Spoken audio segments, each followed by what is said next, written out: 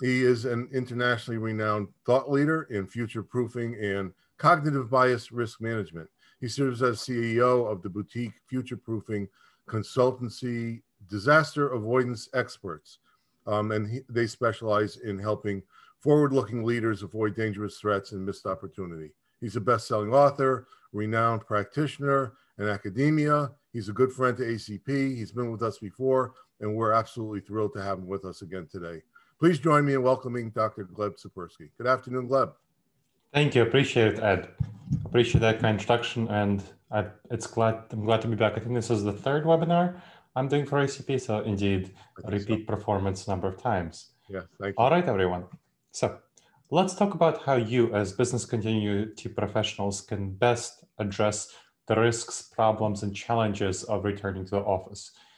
Business continuity risk management, that's your expertise, and there are a number of risks in returning to the office and managing hybrid and remote teams that you want to be aware of. And these risks come from these dangerous judgment errors called cognitive biases that, as Ed mentioned, is a topic of my expertise. And these cognitive biases pose a serious threat to effective business continuity. So that's why you should know about them, address them, care about them. Let's talk about this topic. So you've probably heard the phrase that people are our greatest resources.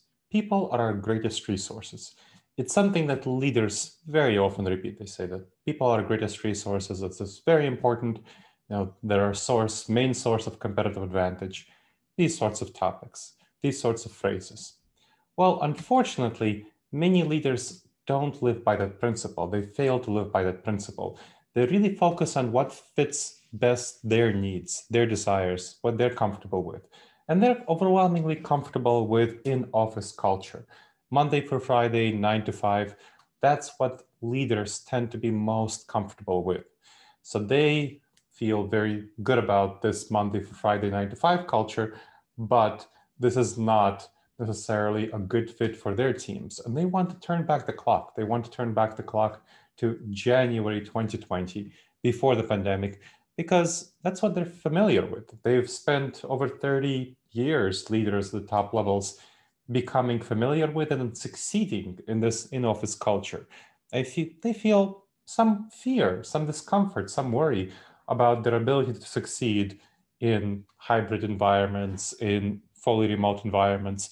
And so they don't want that. They don't like that, even though a lot of their team members want that, and that may be the best thing for the bottom line of the company. So this is something that we really need to seriously be thinking about. What are leaders doing? What are they orienting toward? That is a serious issue because a lot of employees don't want to return back to the workplace Monday through Friday, 9 to 5.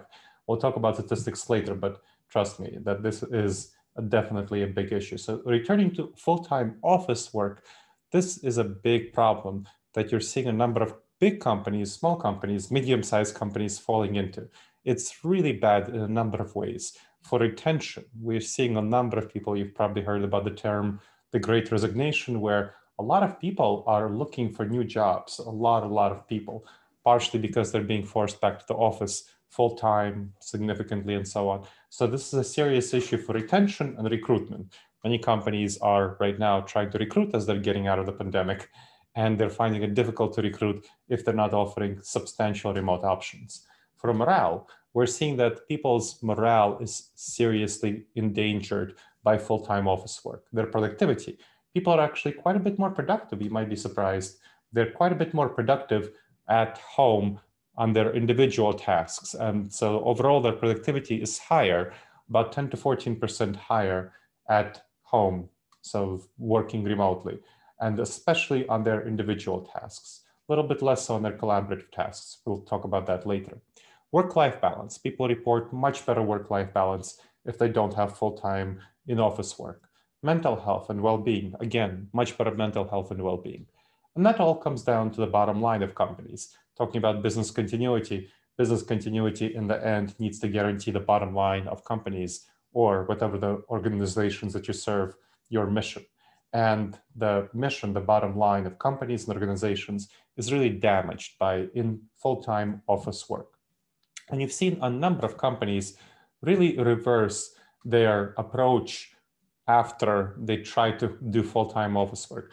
Uber, just about a week ago, it tried to make all its employees, so Uber, major company, go back to the office and full-time, and it was finding that people were resigning. They were going to work elsewhere. The top talent was leaving them, and they were hurt on all of these areas that are dangerously bad for retention, recruitment, morale, productivity, work-life balance, mental health, well-being, bottom line. And they reversed their decision a week ago. And believe me, that was pretty expensive for them. That cost them millions of dollars in top talent leaving, in serious hits to morale, and of course, in changing their plans.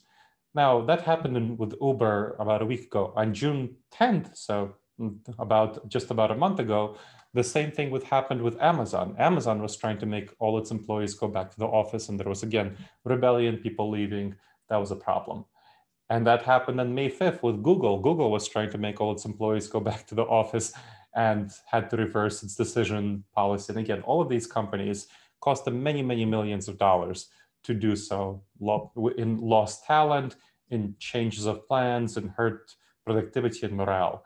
So this is not a situation where you want to be. And that's why when leaders say that employees are our greatest resource, but they still tell people to return to the full-time office work, that is a serious problem. So now I want to take a brief poll. You'll be able to see the poll in Zoom, and you please answer the poll. Did you ever observe leaders failing to live by the principle that people are our greatest resources during this pandemic? Please go ahead and vote. Is that something you've ever observed?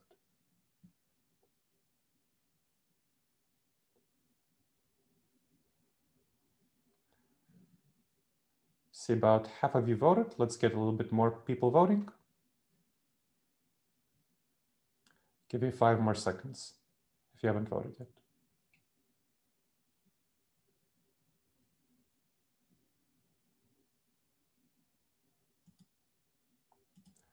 All right, so we see that just over a third of you saw that happening, that leaders didn't live up to this idea that people are our greatest resource, and just under 2/3 of you didn't.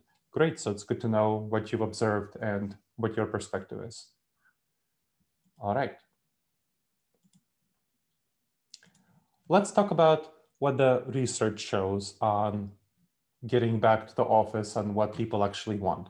Now, there are 8 major independent surveys that were run in spring 2021, and these are by independent organizations like, let's say, Harvard Business School. So, it doesn't have a stake in which way people go, or the Society for Human Resources. The Society for Human Resource Management, again, doesn't really have a stake in which way people go, just wants to make sure that there is clear objective information. And what this information is showing is that over 85% of all workers who can work from home, want substantial remote work. And 25%, over 25%, depending on the survey, from a quarter to a third, so 25 to 35%, want full-time remote work. Over 40%, depending on the survey, from 40 to 55%, would leave their job if forced to come in full-time. And over 70%, 70 to 80%, would be less likely to leave if they're offered substantial remote work. So see that this is a really important issue. Working from home, we find, according to these surveys, improves people's well-being. And people would feel happier, very much happier. Over 3/4 would feel happier if given substantial remote work. Over 70% would feel less stressed. Over 75% would feel better able to manage work-life balance. So it's really important for people's well-being. Now, remote employees, I mentioned before, they are more productive overall. On average, they worked over 20 hours more per month when people switched from working in the office to working full-time remotely. And this makes sense. The biggest complaint of workers who don't want to go back to the office is the commute. And you're losing, something like an hour and a half a day if you're going 45 minutes there, 45 minutes back. That's a lot of time per day to lose. It's essentially unpaid work time you're devoting to work. If you're not having that commute time, you can work much more effectively and much more per month. So that's really important. Over 75% report higher or equal productivity so this is, again, depending on the survey, 75 to 85%. And employees, importantly, would be willing to take an 8% pay cut for substantial remote work. This is why you're seeing a number of people resigning, going to a different company, even for less pay, but where they're given more flexibility and more remote work time. Remote work challenges do exist. This is something important to address in going to more remote work, hybrid / full-time remote work. Over 50% feel overworked because they feel that they are pressured to be on after work hours. So this is plugged in into Microsoft Teams, Slack, whatever you're using. Over 55% experience burnout for the same reasons. Over 80% want less meetings. This is important to figure out and address. Definitely remote meetings are not fun. The biggest issues when people are asked to cite them is over 60% cite poor virtual communication skills, that there's challenges for their team members and themselves not having good virtual communication skills, and over 55% cite various forms of technology issues. So these are especially important issues to address.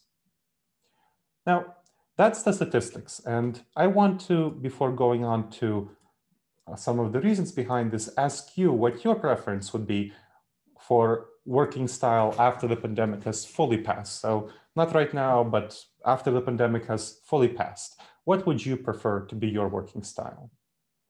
So would you like to be fully remote 1 day a week, 2 days a week, 3 days a week, 4 days a week, or 5 days a week? Please go ahead.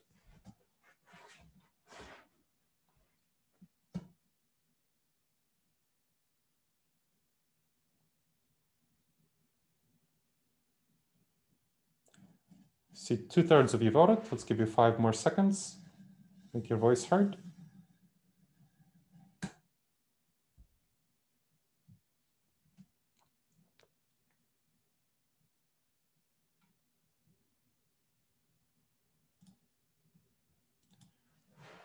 All right, so as you can see from the results, we have very few. So yeah, on average, obviously this is a small sample size, but here no one wants to do the equivalent of full-time office work, which would be full-time 5 days a week. Even no one even wants to do 4 days a week.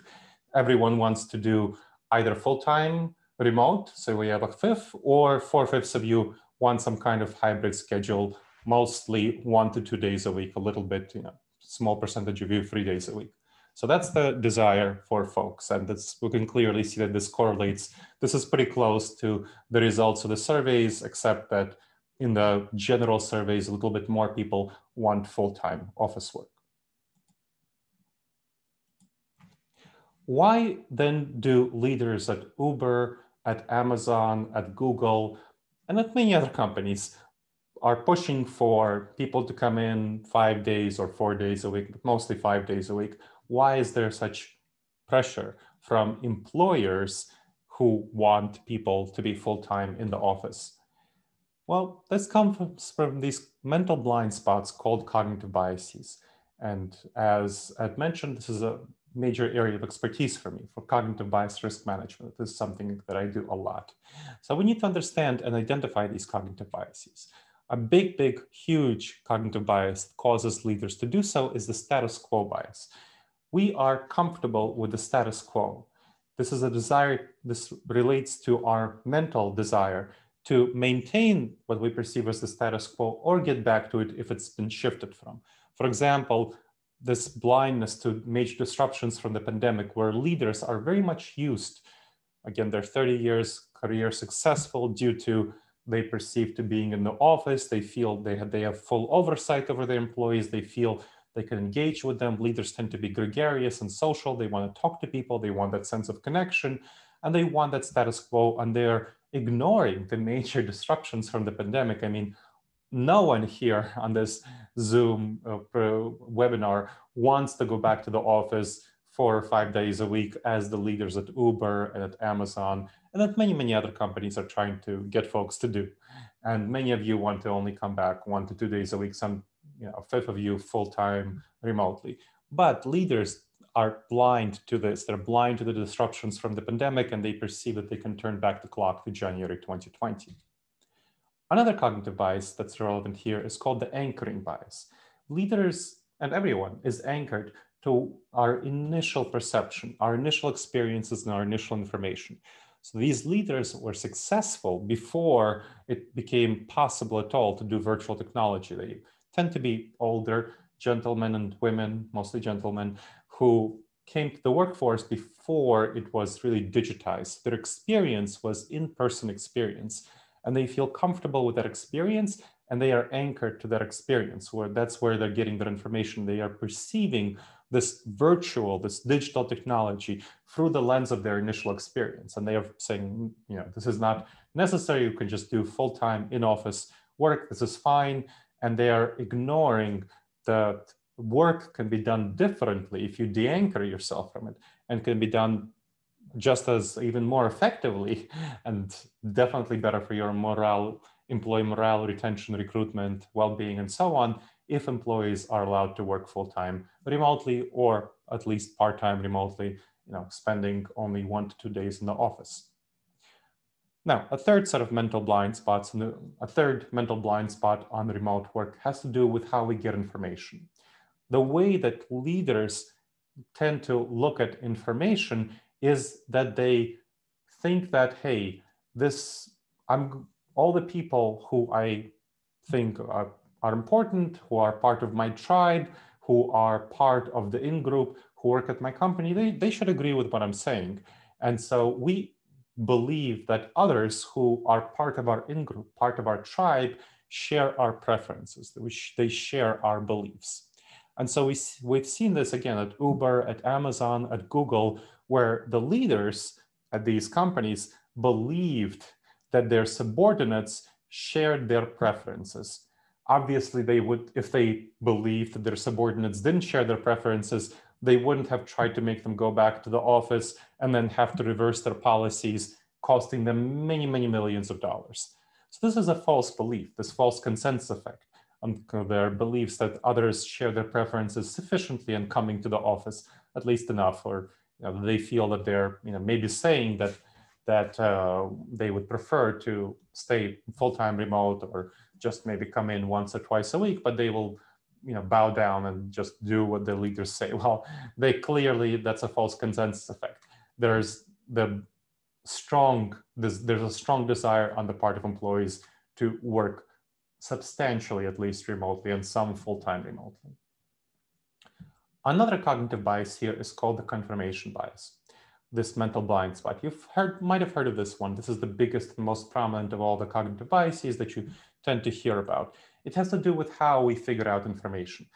What I've seen is that leaders tend to really ignore these major, big, broad surveys, the 8 surveys that I mentioned, which are very much in the news. There's a lot of information about them. And of course, the Uber, Amazon and Google HR staff, and they know about these surveys. They definitely told their leaders about these surveys, but the leaders went against what the surveys are saying.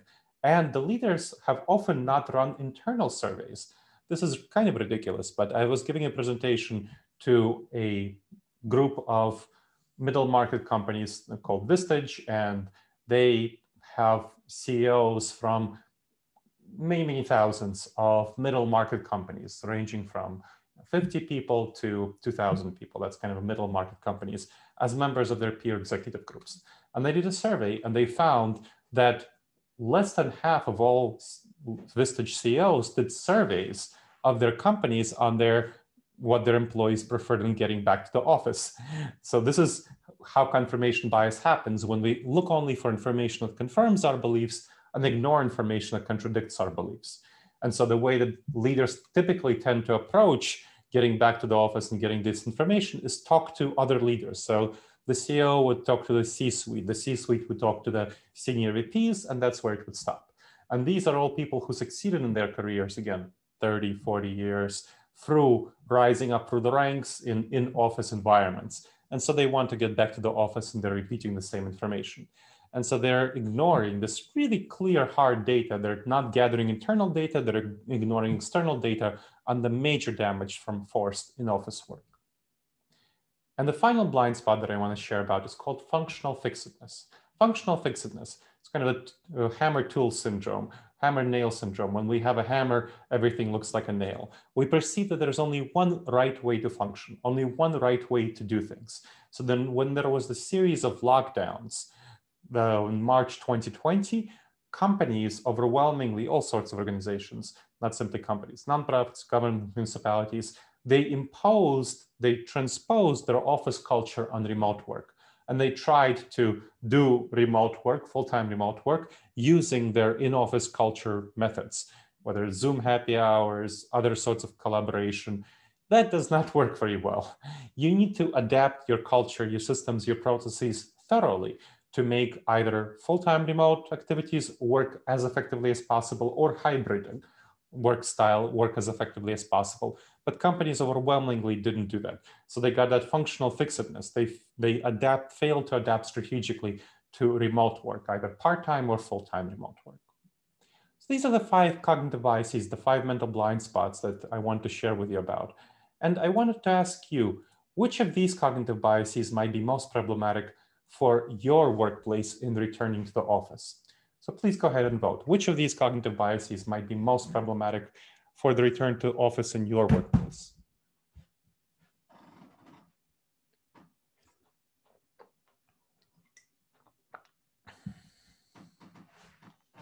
See, about 2/3 of you voted. I'll give you 5 more seconds.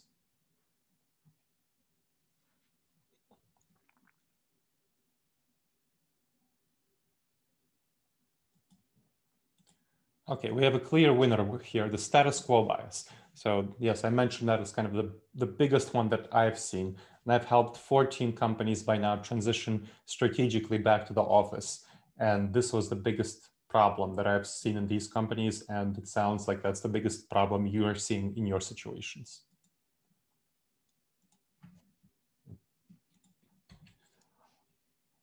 Now, what would it mean to seize competitive advantage in this new normal? What would it mean to actually make remote returning to the office work for the needs of employees as well as for the company? That would mean the team-led hybrid model with fully remote options. That's what I've overwhelmingly seen as the best practice from the companies that I've helped. So I helped 14 companies transition back to the office. 13 of them adopted this model. One of them adopted full-time remote work because it couldn't. It had various things that facilitated this sort of structure, but 13 out of 14 adopted this model. And this is a model where leaders give out broad guidelines for their employees. And the top leadership, so the C-suite, so on, tells the local level team leaders, the supervisors of the rank and file employees, that gives them broad guidelines on what their employees should be doing. So majority of employees are going to go hybrid, 1 to 3 days in the office. And that's exactly, we saw that 80% of you, that's what you want, 1 to 3 days in the office, mostly 1 to 2 days, a few of you want 3 days in the office. And the minority fully remote, 10 to 30% would be fully remote, those who can be successful and do their work fully remotely. And we saw that about 20% of you want full-time remote work. So giving their team leaders, those local level team leaders, the decision-making authority to decide what their team does, and while encouraging them to allow team members who really want full-time remote work, encouraging them to allow that if at all possible. And that will help companies. That's what really helps companies, all sorts of organizations, gain that competitive advantage, because now they're living by the principle that people are our greatest resource. And they gain that competitive advantage in retention, recruitment, morale, productivity, work-life balance, mental health and well-being, and therefore their bottom line. So this is what a competitive advantage in this new normal looks like. And the way that leaders are encouraged, kind of as part of the broad guidelines, to make the decisions is depending on the amount of collaborative work that their teams do. Individual work is overwhelmingly better done at home. There's extensive research showing that people are much more productive in their individual tasks at home on average. So on average, you have high rise in productivity, 20 to 30%. Collaborative work may be done better in the office depending on the kind of collaborative work and the kind of people who are doing it. Generally speaking, on average, you get more productivity from doing collaborative work in the office. So you want to think about how much collaborative work you're doing and how much individual work you're doing for the team leaders and the teams in making those decisions. And again, if some people really want to do full-time remote work and they can be successful at it, encouraging team leads at the local level to allow them to do so. Now, full-time remote options, that's what I mentioned before, for teams that decide to be fully remote. So there are some teams that might decide to be fully remote. So like we're doing mostly individual work, and the kind of collaborative work we're doing, we can do fine remotely. And then individuals and hybrid teams. So those individuals who are working on hybrid teams. Again, so that's people who can be effective while working fully remotely. And another thing that I wanted to mention is potential career growth issues.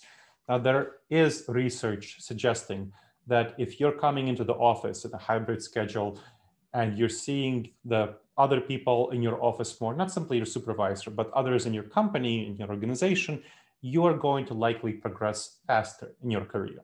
And that's something that has to be realized by those people who choose, when they're in hybrid teams, we're not talking about fully remote teams, but for people who choose to be on hybrid teams, who choose to work full-time remotely, they may have slower career growth, and they need to be okay with that. It's important, whatever you do, to do team building retreats for fully remote teams, and also for individuals and hybrid teams, for them to come in for team building retreats once a quarter. So that's something I strongly recommend. It improves social bonds and trust. That's a really best practice. And that's when you plan your team strategy for the next quarter going forward. As you're making these decisions and you're figuring out what to do, what you're going to work on, something you really want to do is you reshape your office space. This is kind of a pretty obvious once you start to think about it and once you figure out the strategy.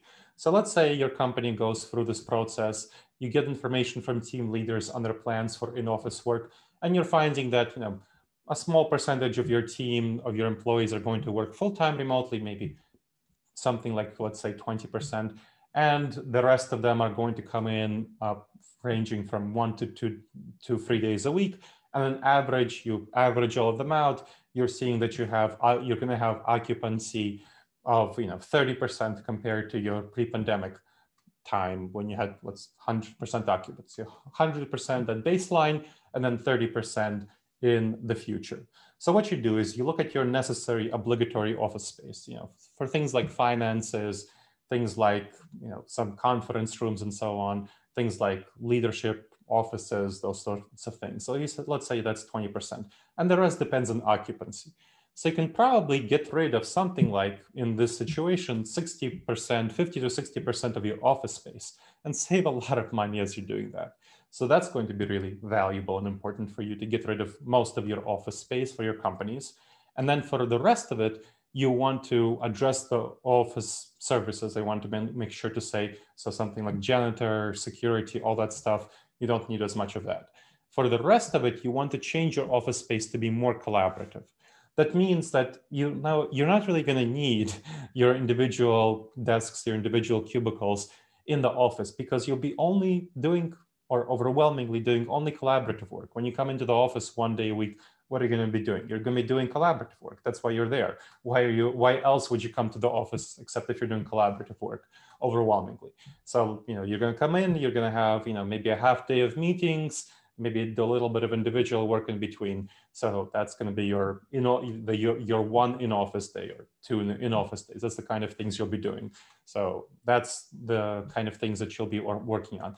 And that means that the general baseline default of office space is something like 20% collaborative and 80% individual. This needs to be switched to something like maybe 2/3 collaborative and 1/3 individual. So you want to retain some individual office spaces for leaders who need to have closed door conversations, and that's fine. For the rest of the team, maybe it's something like some percentage of your office space, maybe 15% of it to be floating desks, to be assigning a certain couple of desks to each team or something like that, or making any desk available for anyone who comes in. And then the rest of it should be conference rooms and collaborative spaces, like conference rooms with good video conferencing technology for those people who are coming in for hybrid style meetings. And you want informal collaborative spaces such as lounges for those informal collaborations, which are really helpful as well. So that's reshaping your office space. Next, you want to do funding for home offices, something that's not really thought about. Only 25% of companies funded their employees' home offices. But this is a mistake. This is a serious mistake, because if you want to make sure that your people are productive, you really want to make sure to fund their office space effectively. And you can use the savings from real estate cuts to fund your home office spaces. This is going to be things like internet connection. I'm surprised, very surprised by how many people have not upgraded their internet connection to be above that kind of whatever lowest baseline that their internet service provider offers. Their equipment. You need to not only have good laptops, you need to have good microphones, good cameras, good lighting, so people can see you, see your facial expressions when you're having meetings, so that they make sure to communicate effectively. Ergonomic furniture, so that you're comfortable in your office space. Soundproofing, so that in case your space is loud, you are going to not be distracted. Room separators. If you don't have a separate dedicated office, you can get a room separator, and that's going to be really helpful, and so on. This is stuff that really increases people's productivity. It's very much worth it. And remember, if you're coming in 1 day a week into the office, that means that if your team members are coming in 1 day into the office, that means that the 4 days into the office, their office space is your office space, your company's office space is in their offices. So you want to make sure to make it as suitable for productivity as possible. And that will improve their productivity. It's so worth it.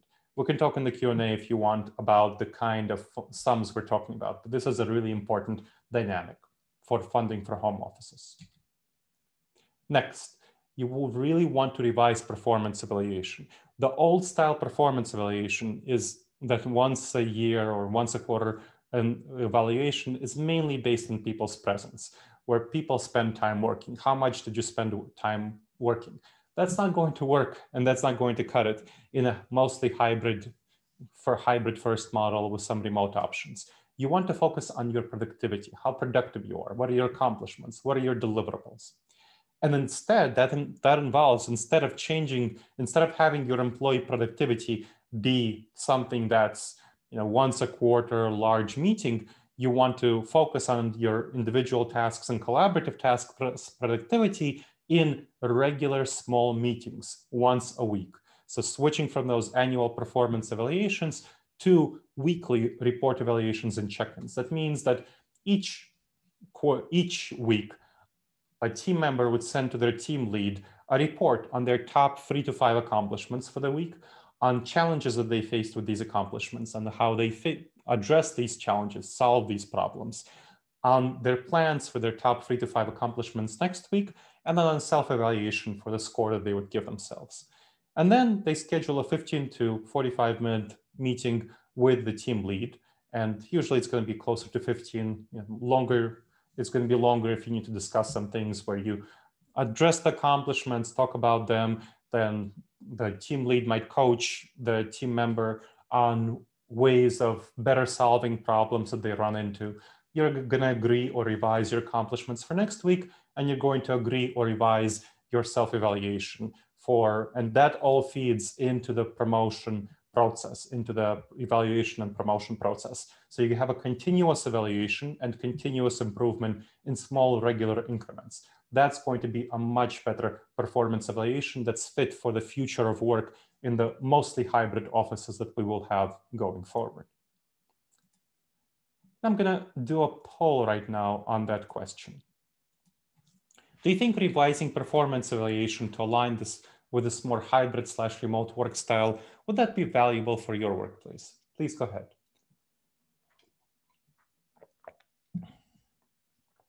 Let's see, we have just under 2/3 voting. Let's give you 5 more seconds. Make sure to make your voice heard.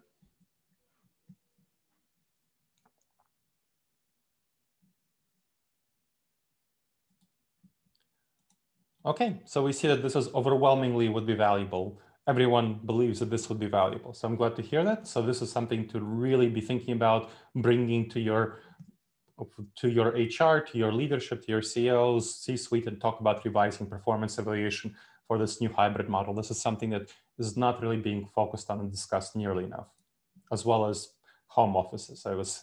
Funding for home offices is a big issue. 2 other issues that you want to be thinking about.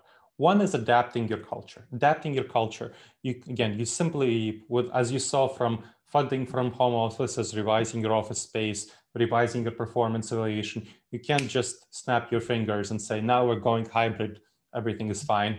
You do not want to make the mistake of that functional fixedness on transposing your in-office culture from pre-pandemic onto the hybrid environment that will be mostly the environment for the future of work with some full-time remote work. So you want to adapt your culture. You want to replace office culture style bonding with native virtual formats.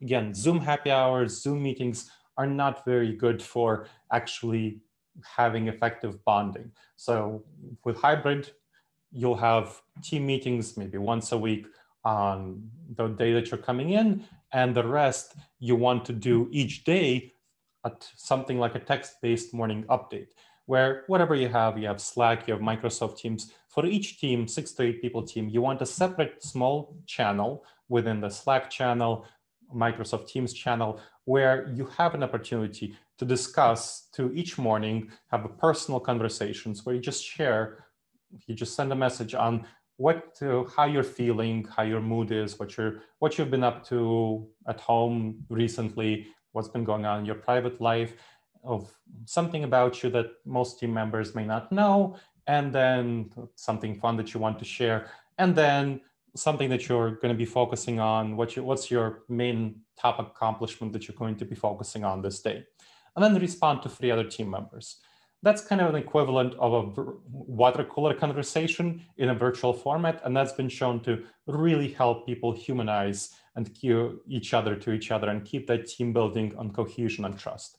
And then that same channel can be used for personal chats throughout the day. So you can personally chat on whatever topics you want, and that's going to be really helpful. And then digital co-working is something else that has been found to be really helpful. So what that means is on the days that you are not meeting in the office, you will, for maybe an hour a day or so, depending on maybe 2 hours, depending on what works for your team, you're going to all dial into a video conference call where you turn your where you start by sharing what you plan to focus on for that hour in your work tasks. And then you turn your microphones off, you leave your speakers on, and then you either choose to leave your video on or turn it off, whatever you prefer. And so what you'll then be doing is just working during that time. As you have questions, you can turn your microphone on and ask the question to the rest of your team members. And that's going to be really helpful. So you can focus on tasks, you can leave a task to focus on in that digital co-working time for a task that you anticipate having questions for your team members, or if you came across some questions during the time that you weren't doing digital co-working, you can save up the questions for that time. Another thing that's been really helpful is virtual mentorship. That means 2 people, so 2 people as virtual mentors, someone from the team, and this is of course mentoring for people who are more junior, someone from the team, so a senior team member from their team of 6 to 8 people as a mentor for a junior team member, and then also someone from outside the team.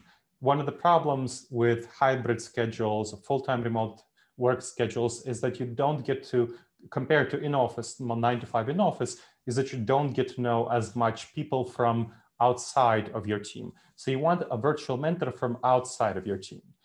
And because you have a number of mentors, at least 2 mentors, you can get more, but at least 2, each individual mentor can have more than 1 mentee. And that's because they know that they're not the only mentor for that person. That really helps the dynamics of mentoring. Another thing that you want to think about in adapting your culture is addressing diversity, equity, inclusion concerns. We know that overall there is some digital discrimination and there are some interruptions in privilege where people who have privilege, white males, interrupt others who are in minority positions, especially women, much more often than they're interrupted. So that's a problem that needs to be addressed. Now, interestingly, when you look at people who are in minority positions coming into the office, so for example, there was a study comparing Black knowledge workers with white knowledge workers. White knowledge workers, when you look at them coming into the office, maybe something like 20% want to come to the office full time. Black knowledge workers, only 3% of them want to come into the office full time because of the reality of discrimination. So they're still facing discrimination, microaggressions when they come into the office.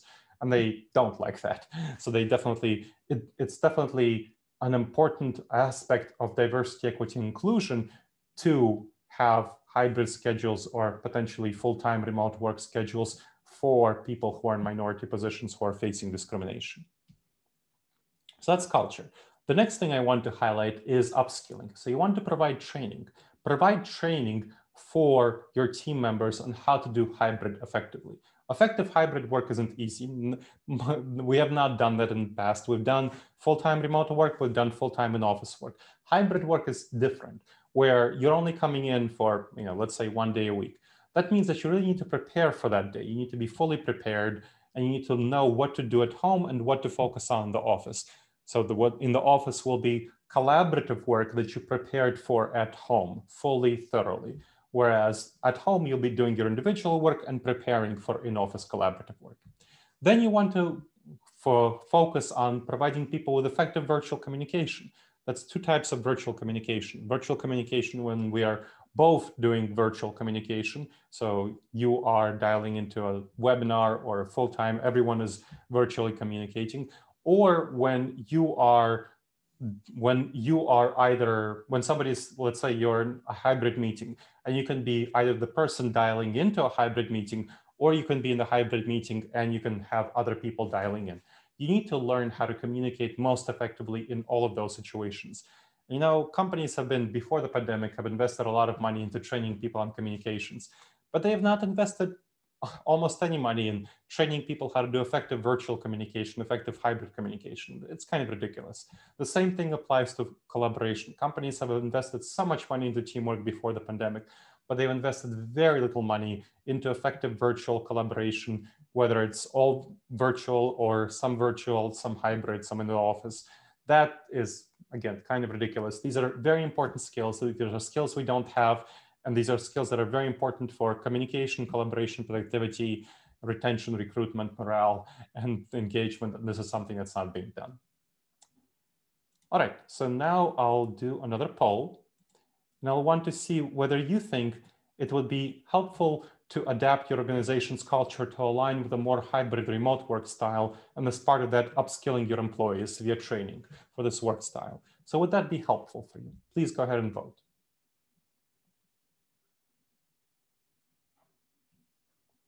So 2/3 of you vote, almost, 2/3 of you voted, so I'll give you 5 more seconds.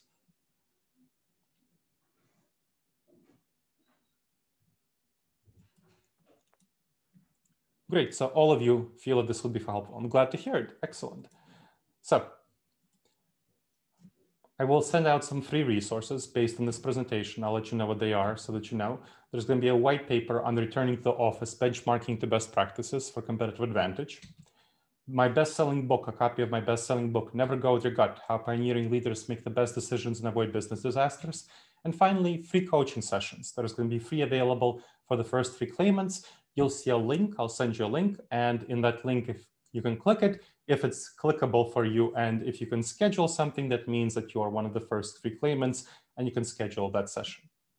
All right, so that's all I want to share. And at this point, I'll be happy to take any questions that you might have. Please go ahead.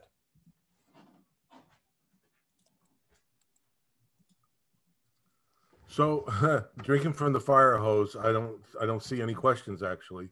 But I guess maybe you could expound a little bit on some things that organizations might be doing that aren't working. Sure. So I mentioned already, of course, full-time remote work is full-time in-office work is something that's definitely not working. Something else that's not working is transposing in-office culture on hybrid work. I've seen some real problems as a result of that, where people are not adapting their performance evaluations, where they're not training people on how to do this, and people are confused and they're making mistakes in how to do hybrid effectively. So again, not upskilling them, where they're not doing things like addressing digital discrimination, so diversity, equity, inclusion. All of these are serious mistakes that I'm seeing and that will be haunting companies going forward in this wave of great resignations. We're seeing a lot of people resigning, and that's a big problem. And the big reason why they're resigning, and they're saying that this is the reason why they're resigning, is because of their bad company policies on returning to the office. Question came in just now, and I agree with you completely. You know, the whole culture issue is, generally speaking, a lot of places that I've worked, it's not even considered. It's not something they discuss. There are some companies that are forward thinking, somewhat progressive, and they'll talk culture, but most of them, culture is something that just happens and they deal with it. And I think you've probably seen that. Yep. And that kind of, that's not as bad when you're doing in-office culture and everyone has a similar understanding of, you know, okay, this is what in-office work is about. But when you're transitioning fundamentally to hybrid work, that's a very bad idea. Your culture needs to be a fundamentally important question that you address. And if you don't address it, you're going to be in a lot of trouble. Yeah, you can use the distance, virtual meetings and so forth, almost as a facade. And for somebody who was just hired, they're trying to learn the culture through basically only through virtual contact. It's very, very difficult to do it at all. And if they're trying to fake you out, somebody wants it to look like something that it isn't. It's not that hard to do. Yeah. Yeah. From a business continuity professional standpoint, do you have any thoughts or strategies on how to work effectively on working with stakeholders in hybrid or remote environments? So what you want to do from a business continuity perspective is identify the risks that are coming up. And one of the biggest risks that BC folks are not thinking about is that individuals' offices, their home offices, are now part of the company office. So what's happening is sort of a diffusion of risk. Let's say that your company, is headquartered in, Miami, right? And then you have Hurricane Elsa coming at you. That means that all of your risk is concentrated. But that means that you can harden your company office accordingly, protect it from hurricanes. Now, what happens if you have some people who live in Miami and who do their in-office work? What happens if you have some people living in California and there's wildfires? What happens if you have some people living in Portland and there's the weather events? And they are all now working remotely. Full-time remotely. You have some people who are working on that. What do you do in that situation? Well, you need to make sure that you you harden their home offices, that they know how to harden their home offices, and you provide them with guidance and funding on hardening their home offices. That's kind of one aspect, is hardening their home offices. And the second one is providing cross-training and backup from a business continuity perspective. So if you have some people who are working full-time remotely in Miami, right? Or if they're working hybrid and your headquarters in Miami is hardened, but their home office is not hardened. How do you make sure to provide cross-training for these specific people who might be at more risk when they're not coming into the office? So that's something that you really want to be thinking about from a business continuity perspective. So addressing that diffusion of risks and making sure that people's home offices are hardened, and making sure that you are addressing geographic risk by making sure there's cross-training whether there's cross-training for those people who are in locations that tend to be hit together. That's kind of one dynamic that you want to be thinking about. Another dynamic for working effectively as a business continuity professional is making sure that you get yourself some good training on virtual communication, because you are, as a business continuity professional, you need to be making a very good impact on other people when you're working virtually and when you're working in a hybrid environment. And that's harder when you're not face-to-face with people, right? When you're doing virtual.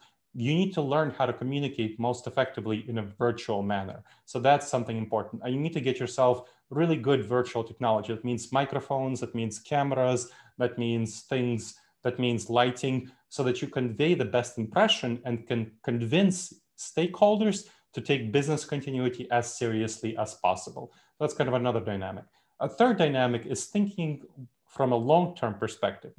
This Delta variant is coming, and I've been seeing something about a Lambda variant that's coming. There might be more variants, and we've seen that the Delta variant is definitely more able to have breakthrough infections against the vaccination.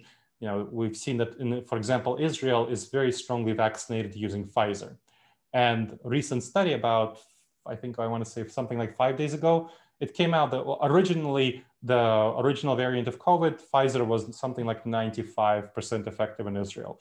Now the effectiveness is down to 64%. So we see that there might be other variants of COVID. This is definitely a serious issue. You want to be able to shift from a business continuity perspective from, let's say your office is working hybrid. You want to be able to shift to full-time remote work if you have an outbreak in the area. And having a hybrid schedule facilitates that very much because people are already able to work remotely. So you want to practice and be able to shift into full-time remote work at a moment's notice, whether it's due to a hurricane, whether it's due to COVID or any other sort of disruption. Well, a lot of food for thought there. And it's certainly related, but it's a very interesting question, I think. What would a stipend value be for a home office, not including your computer? So what the companies that I've worked with have done is anywhere from $2,000 to $3,000 per year, and that included the computer. So I presume minus $500 or whatever for the computer. So that's kind of the average size of the stipend, and that depends on whether it's a for-profit, non-profit, size of company, startup, and so on. $2,000 with generally an additional $500 for working mothers, because it's been shown by research that they have more disruptions with their children, and that $500 helps alleviate that. So that $500 is for everything, including computer, microphone, technology, all that sort of stuff, good internet connection, good ergonomic furniture, and all of these sorts of things, room separators. That's the kind of amount of money that generally that companies are already spending per employee on in-office activities. So you just want to transfer that money and spend that on their home offices because that's essentially going to be part of your company office. Are you seeing that like in a small percentage of companies, a large percentage? I mean, how many are we seeing that are doing it versus not doing it? We've seen that 25% are doing it and more are increasingly doing it as the transition comes from home to the office. I was just talking to Northrop Grumman, and they were realizing that, okay, we're doing some things, but this is definitely a serious issue that we're overlooking for our employees. And so now Northrop Grumman is going to seriously be looking at changing this and funding their home offices. And this is an example of a huge major company that is exactly realizing that this is an oversight and a mistake, and this is something that they really need to address. Okay, very good. So we're running up, it's a 5 of the end of the hour, and I don't see any more questions, so I think we'll do a wrap. Excellent. Gives everybody back 3 or 4 minutes of their day. What a great presentation, really a lot of rich information, and I know everybody appreciates it as much as I do, so thank you very much, Gleb. You're welcome, Ed. We also want to thank everyone who attended the program today. Check the website, acp-international.com, for upcoming programs. All of our webinars and presenter slides are generally available for ACP members on the website. The recordings are there. This is only a small amount of what you're missing if you're not an ACP member, and if that's the case, visit the website and get some more information. Again, acp-international.com. Thank you all again. Stay safe, stay healthy, have a great day. Gleb, thank you again. Take care. Thank you, Ed. Bye-bye, everyone.